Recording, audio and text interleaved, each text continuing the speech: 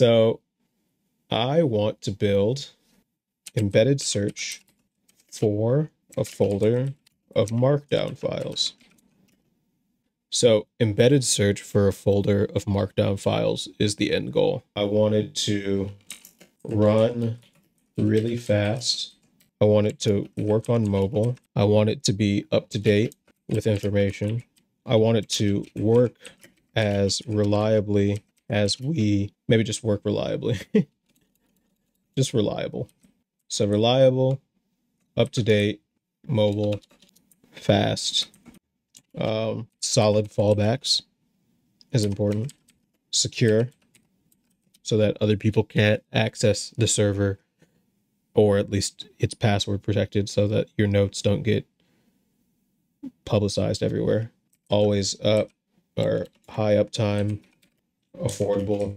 Look, I mean, as you can see, I haven't even really started talking about what the project is, and we already have, all of these basically demands. A way to think about it as a developer is, and as a product manager, because in these one person type projects, you kind of have to service both. You need to say, okay, this is out of scope and this is in scope work. You need to be able to actually go ahead and implement the code that's going to make that work. And then you also need to be able to market it. And there are, again, the benefit of building things just for yourself and toys that just make your life easier. The value that I get out of a lot of the apps in the Obsidian space are apps that people just built because they have a problem that they needed solved. They were like, oh, I needed something to do with getting all of my tasks across Obsidian. Or I found this one plugin that I've been playing around with on my personal vault that allows you to take a folder note and just automatically make a table of contents out of it.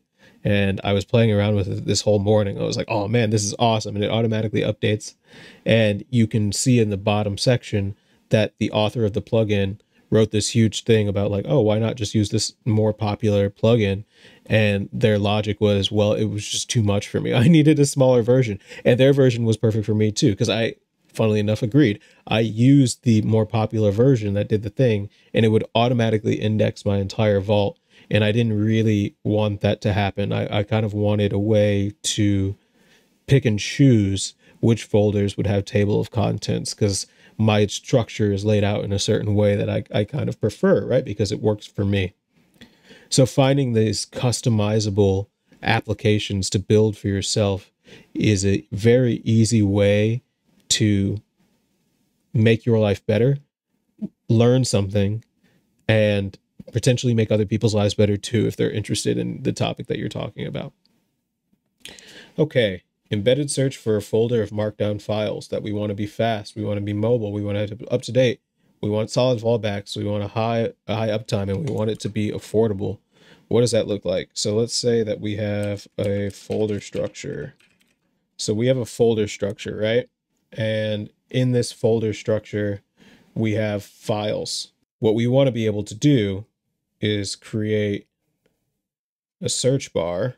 So we want Obsidian already has a, I would say, okay search on mobile. Obsidian search on PC and desktop in general is phenomenal. It's super fast. It's super reliable. But I find that on my phone, I really don't feel inspired to search Obsidian at all. And I've kind of made attempts by using things like advanced URI application to search Obsidian from my home screen, and then it will go and open the search in Obsidian, but then it has to like index the vault and stuff like that. So I don't even really want to do that. Ideally, the way that this should be function is, when I say mobile first, it means it will work on web too.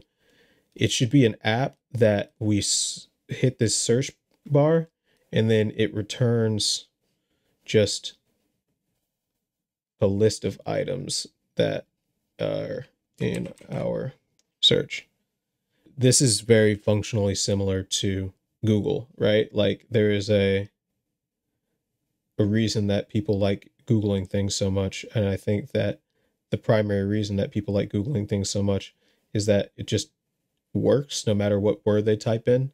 I want to build something like this. I want to build something where I can search any word. It will go and check Obsidian. And then if it can't find it through, and this is actually semantic. If it can't find it, it will fall back and search the web normally. Or pull up a link and say, hey, like I didn't find it. Because semantic search, I think the state of the art semantic search is roughly at like 55% or 60% accuracy. So I don't know what black magic they have going on with the PageRank algorithm at Google.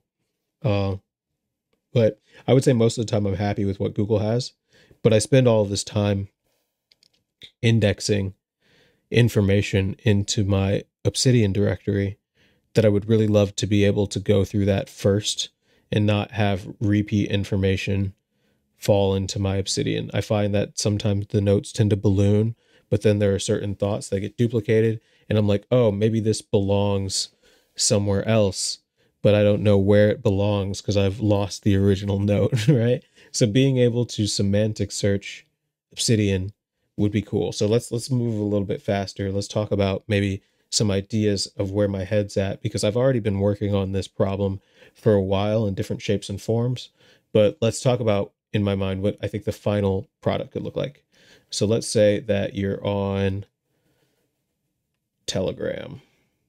So let's say that you open Telegram and you open a chat with your search bots. And then you type in who was oldest king of France. And then your search bot says, so let's say that you sent that as like a message, then the bot sends back those triple dots. And then after it's done thinking, it returns, here's what I found. And then it'll have multiple links. So it'll be like Louis, whatever, 14. And then it'll have the Eiffel Tower. But most importantly, these will be links. So you'll be able to just automatically link to these pages in Obsidian. So Obsidian should be able to skip the indexing step, is my hope. But then, so like, let's say that this is case 1. So we can put it up here, and then we can put case 2 down here. So this is case 1, where there's actually data in the Obsidian folder, or the markdown folder. And then here's case 2, where it finds nothing. So this is kind of how I imagine the final app looking. There's a lot of stuff that happens under the scene, under the hood here. There's a lot of things that I'm hand waving for simplicity's sake right now. But basically, it starts off with users asking a question to the search bot thinking, and then doing its semantic search. And then if it finds stuff that is above a certain threshold, it returns the results as well as a link to the file with an Obsidian URI to open it in Obsidian. Or it automatically falls back to Google, where you can just Google search it like normal. So I think that that's a good place to start.